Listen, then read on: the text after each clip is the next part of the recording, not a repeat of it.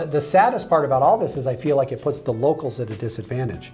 Because people coming from California go, wow, I can get a half acre with RV parking and a pool and a spa for $750. I'm in. Where people who've lived here forever go, $750, that's highway robbery. You know, so it's like this, it's a little bit of the people coming from California don't have to adjust their mindset. Right. But if you're a homeowner trying to compete, you have to adjust your mindset and realize it's not 2010 anymore. We're not on the back end of a recession anymore. It's not 2000 anymore. Like, you have to compete with people coming from California that see that home and realize, man, that's a great deal. Yeah.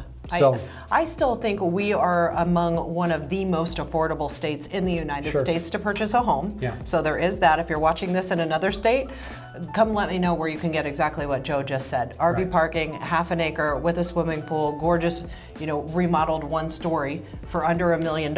And then you'll be like, I'm moving to Vegas. Yeah. But even with the locals, we are seeing a little less competition because I think people are tired of getting beat out because there are those, you know, a couple months ago, it was you had to have between $10,000 and $50,000 to compete.